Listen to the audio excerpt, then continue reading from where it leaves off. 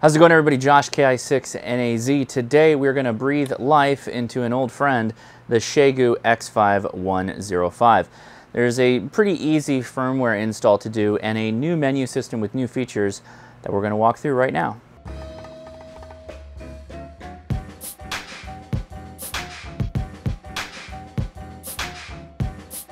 If you enjoy ham radio videos such as these, consider giving me a thumbs up and subscribing. All right, without further ado, let's get started.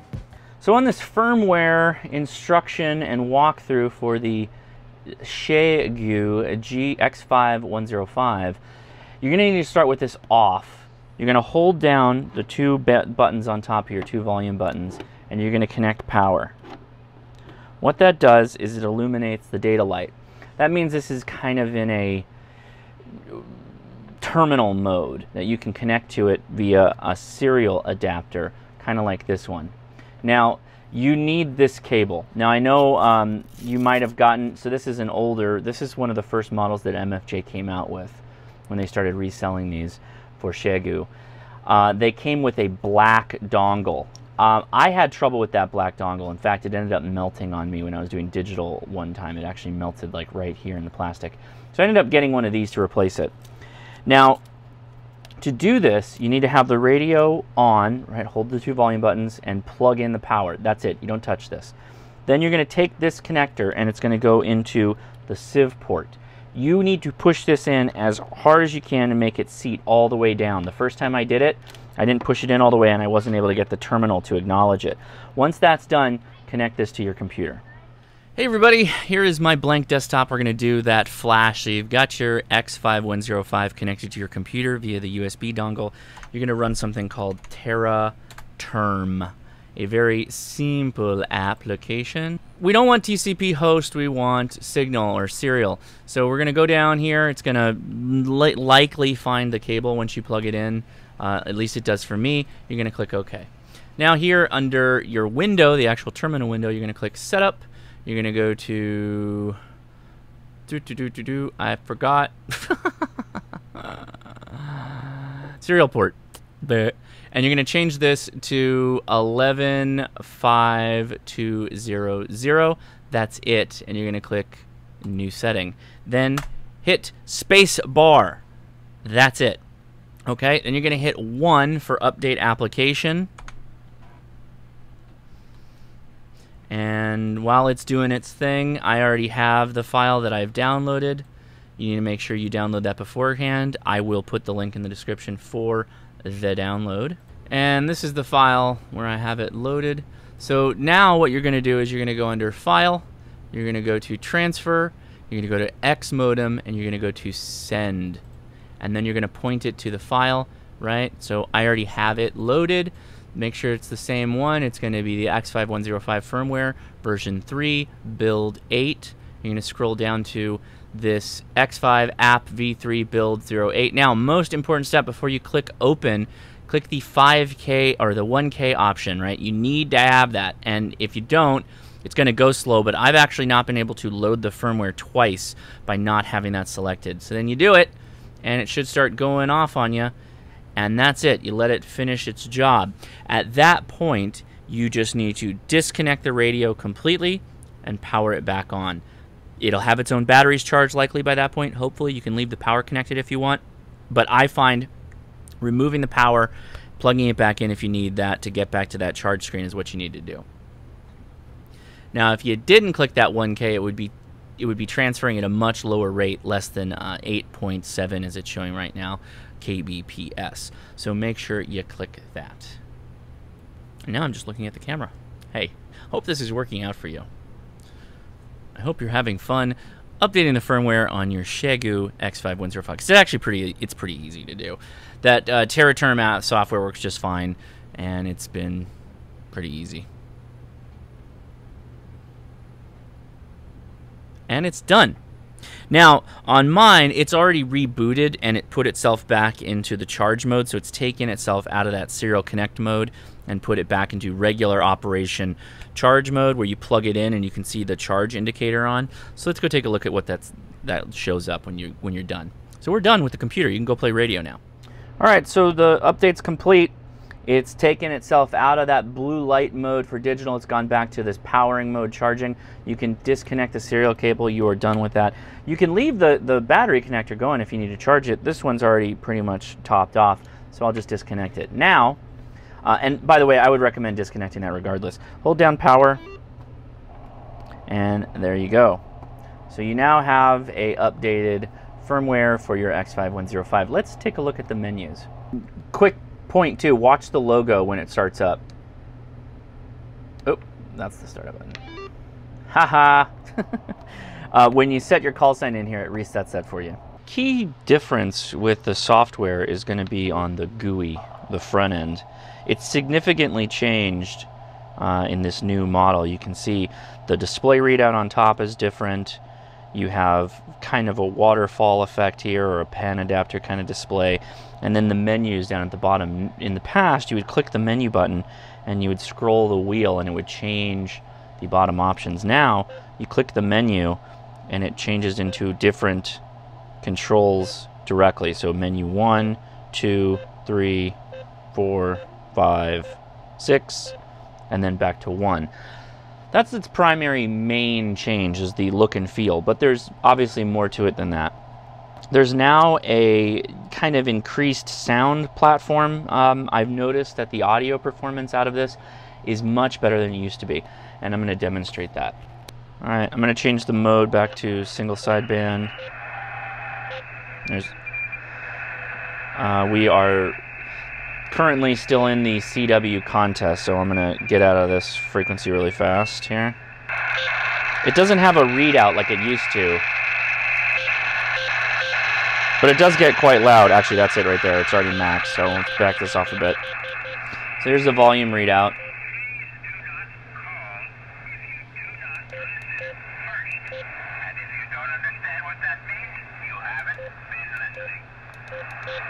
Oh, good. Look at this salty guy. There's now an RF gain control.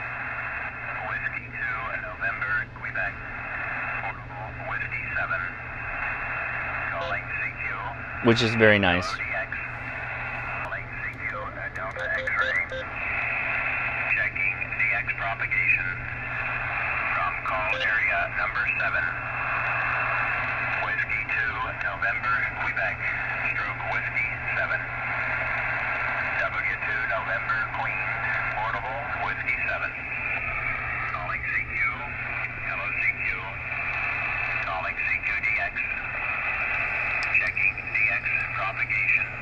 This guy's a major bummer. He's a pretty big jerk on the air too to people. So let's look at some of these menu options. AGC control, the RF gain control right here is fantastic. That's a much improved feature to have right up front like that, and it sounds really good. Adjusting, it's pretty simple. Click it and then just scroll your gain. So you can back this way down. Menu item 2, DSP filtering is on. We can turn that off easy. Narrow noise reducer, notch filter, EQ control, which I'm assuming you can set that. I wonder if I hold it down, does it do anything? Yeah, there you go. Okay, so this is where you can adjust your bass, mid, and treble. I'll leave it off for now. This is where you can have a memory setting for what you want to be able to transmit, if you're going to do that. There's a message. You can load up messages if you want to do that. And there's your call sign if you need to enter that as well. This is your CW side, menu 4. I have it set to left side paddle key. Your tone size, you can adjust that as you need to. It's set to 800 by default. QSK is key on and off, and QSK is on or off, so we'll leave that off for now. 5 is where you get into the digital setting, and that's where you get in this kind of this readout here. This allows you to change between things like RTTY, PSK31, PSK125, and CW. I'm doing CW decode right now. I was testing this out on the contest. Not fantastic. In fact, let's go grab one of those CW stations we heard earlier. So it does give you these really nice, easy to read displays, so you can get right up on the station that you hear And it is effective in that it will show you when you're zero beating the station. There you go. So it starts to flash the data light when you're zero beating.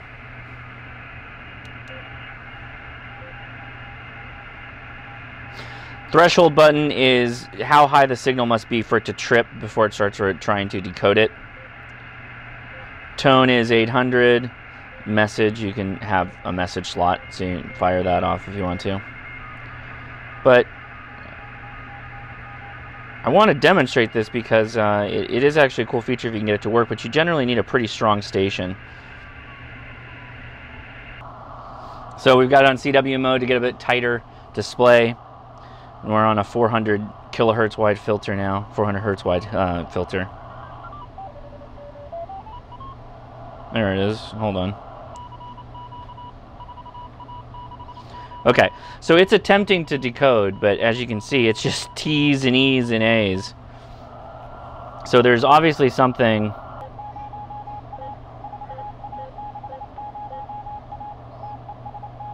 So these are well-formed CW characters too, and they're not getting decoded. But it does work. I mean, it is picking it up. It does know we're zero beat on the station. But there's something else going on here, so I have a feeling I've got something else wrong. I will look into this more. Okay, so that's that. Okay, menu item 6. Mic, it changes from the internal microphone, which is right there, to an internal, and then there's auto. I have done this multiple times where I've left it on internal speaker and tried to do an activation. Don't forget that's there, so I usually leave it on external. Speaker, you can have phone, speaker. If you have a key, an actual handy talkie mic. This is your line out and controls for that. This is where you would use for digital. Line in, line out, G line out, G in. And PTT normal. Okay, get the idea. And then that takes you back. So there's not a whole lot of features on the menu system anymore. It feels like they've reduced it, but actually it's just a different way of aligning or coordinating where the data is. And by and large, it's a pretty nicely done design, the way they went with this. It would be nice if you had some kind of waterfall like you do in the digital mode. So you can't really tell where the signals are. You just have to kind of scroll around, even though you know you can go into the digital mode. And so now we can see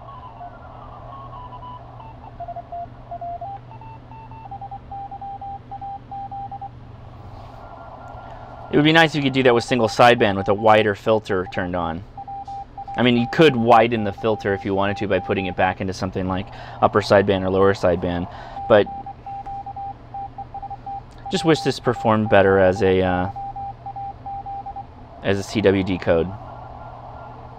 For comparison, let's grab the KX2 and test it against its CW decode.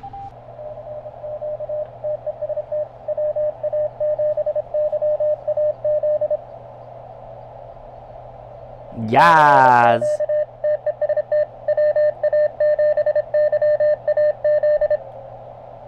Yes.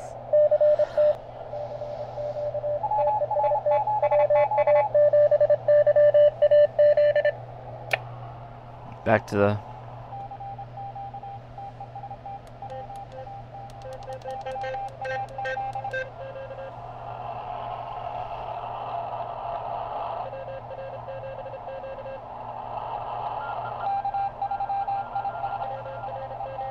it just doesn't have it.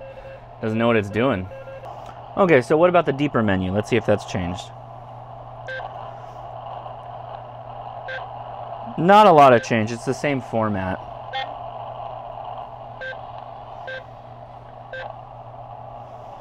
Ooh.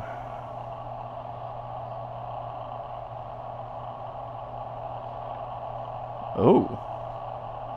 Oh my. What do you do when you set this? So let's do full band. Oh, that's it. Just opens it right up, huh? Opens it right up there. Okay. Gives you the version and date. This is the November 26, 2019. That is the last version that I was able to find, the last stable version, so that's the one I installed. And I will post the link in the description for where you can find the tools to do the load, which is something called Terraterm, and the version. So that's pretty much all there is to it. It still has all the capabilities. The front screen still works. So there's your preamp, attenuator, off. Mode still changes the actual mode types.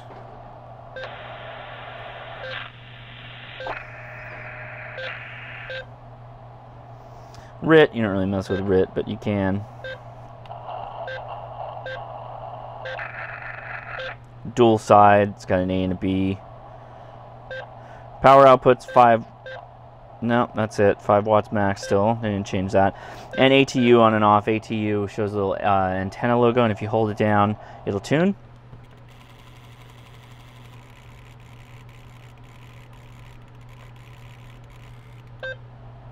Very good. And of course, it has still its best feature, the SWR reader. Woo, there's our dip. Now, likely, if I do quit, turn off, so I have the tuner turned off now. Now let's see what the SWR curve looks like.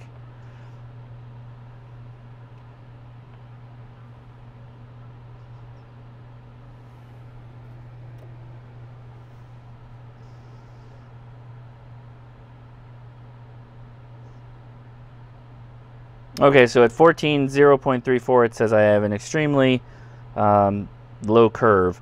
Let's hop up the band a little bit more, so let me get out of here.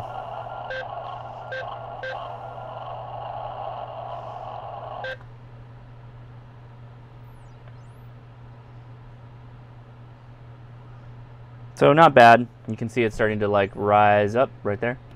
So, and if we were to tune on that, done. So pretty easy. Now if you have the tuner on and you do an SWR curve, it's going to be really flat. It's just going to look pretty flat.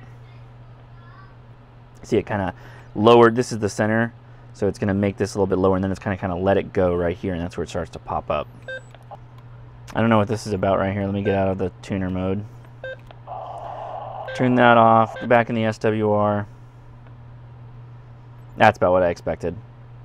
So that's from 13.705 megahertz all the way up to 14.775, if you can see that there. That's what that's displaying. So this is your bandwidth option to basically widen how big the space is. So if we're sitting on 14.02, we can maybe slide that. Hold on, let's do. Can I slide it? No, I can't. I got to get out of that. Let's go up to there and see if that changes it. Yeah, so it's always gonna. That's interesting.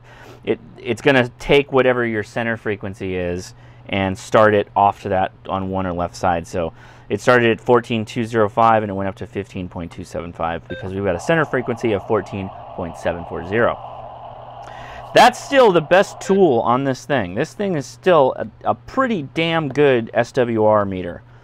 I'm still a fan of that. So if we go back down, let's take it down to 100. Yeah, and you can see the dip in the antenna.